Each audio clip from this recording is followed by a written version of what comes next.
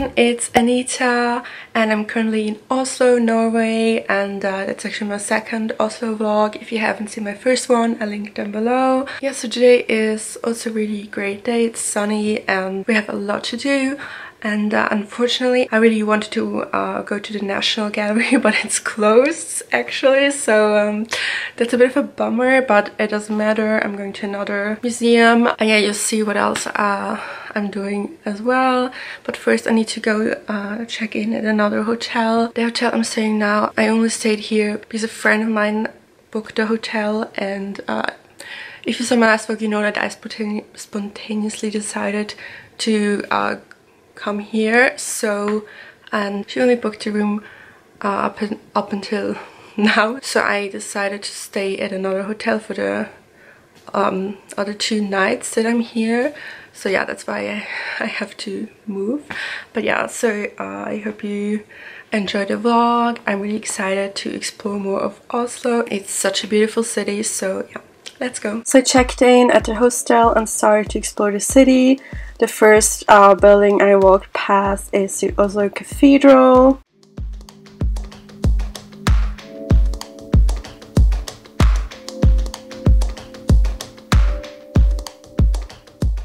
The next stop was the Norwegian Parliament, called Storting.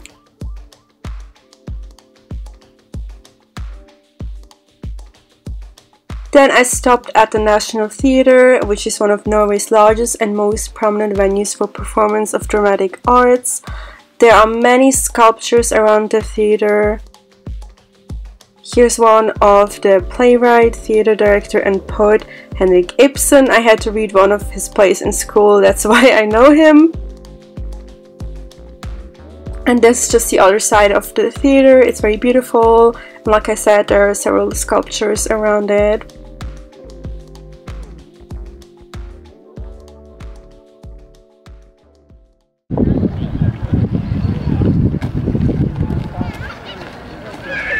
Currently at the Royal Palace. It's really pretty. The Royal Palace was built in the first half of the 19th century as the Norwegian residence of the French-born king Charles III of Norway, who reigned as King of Norway and Sweden. The palace is the official residence of the current Norwegian monarch. The palace is located in central Oslo and is surrounded by the Palace Park.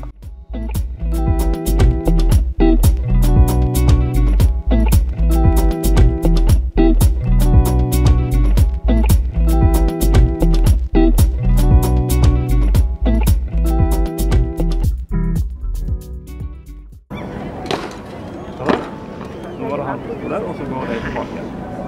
Var det ikke noe godt? Da vet vi ikke. Ikke i hodet. Nå har han fått fri, men han blir med videre.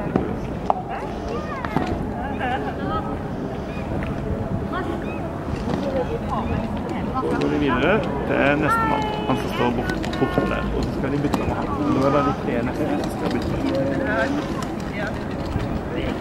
And then I had lunch at this amazing place called Norwegian. I had a small Buddha bowl. It was very, very spicy, and it was probably a mistake to drink ginger beer with it, but other than that it was fantastic. And I just had a piece of lasagna afterwards just because it was so spicy. And for dessert I had this very delicious Snickers cake. In the end I ate way too much and I almost couldn't finish it. After that I went to the Munch Museum, which is an art museum dedicated to the life and works of the Norwegian artist Edvard Munch. There are also some works by other artists, like in this exhibition about Russian artworks, but you can kind of see the comparison between those works and his works.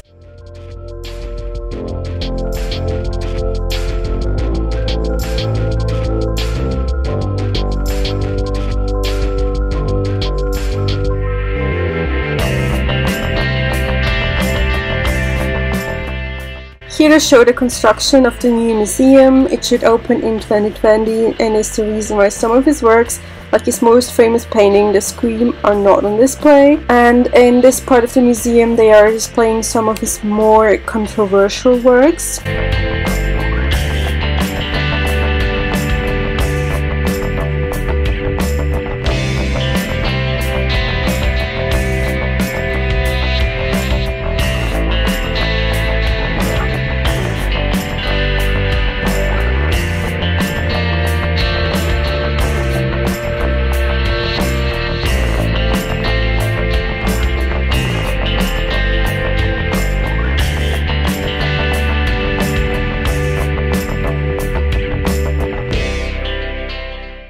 was when I decided to paint friezes.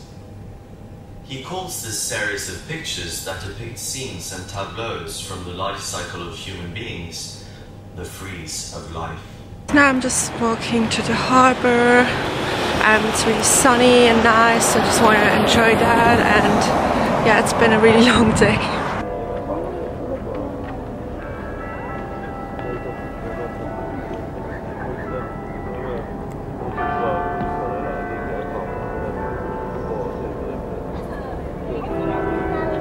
Alright, so it's the next day. And today I'm going to visit some museums, and they are like on the other side of Oslo, so that's what I thought I would visit them all in one day instead of going back and forth, you know. So yeah, that's what we're going to do. It's also my last day here, so I'm trying to make the best of it.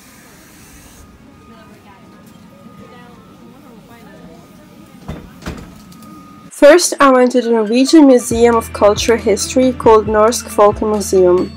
It's a museum of cultural history with extensive collections of artifacts from all social groups in all regions of the country.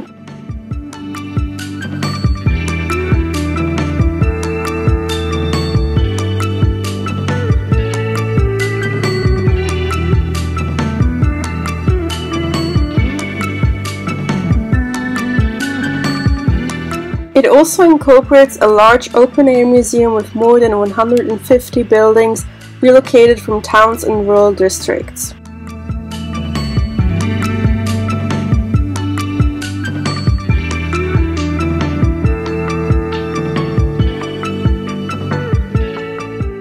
A very interesting building is the Gold Safe Church.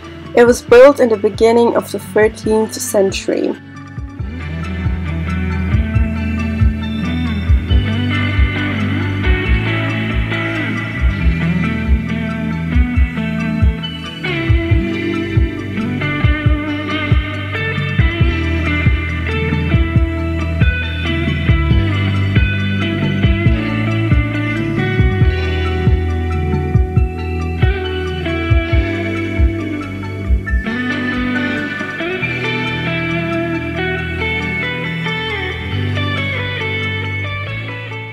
Then I went to the Viking ship museum. The museum is most famous for the completely whole Oseberg ship excavated from the largest known ship burial in the world. Other main attractions are the Gokstad ship and Tune ship.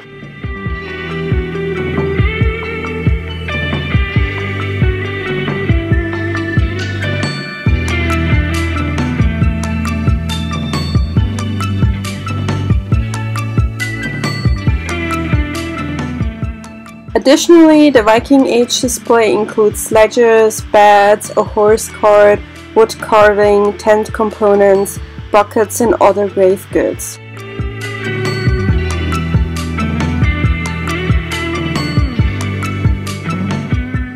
Not far from here is the Vigeland Museum.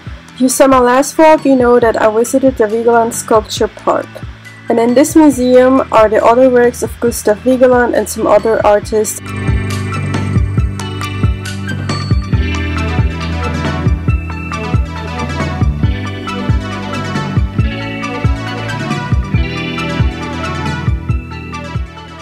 And there are also some replica sketches and all sorts of preparations for his sculptures at the park, so you can see them much detailed and up close here at the museum.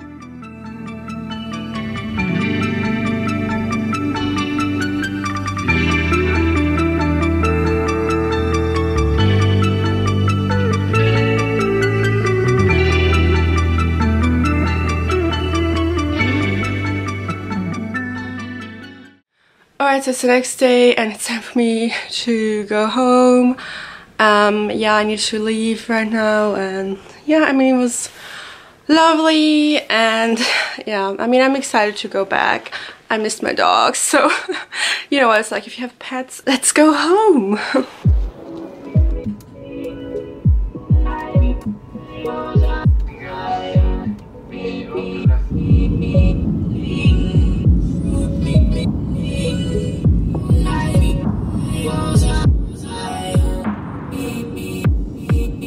Alright, I hope you enjoyed this vlog. Thank you so much for watching. See you in my next video. Bye!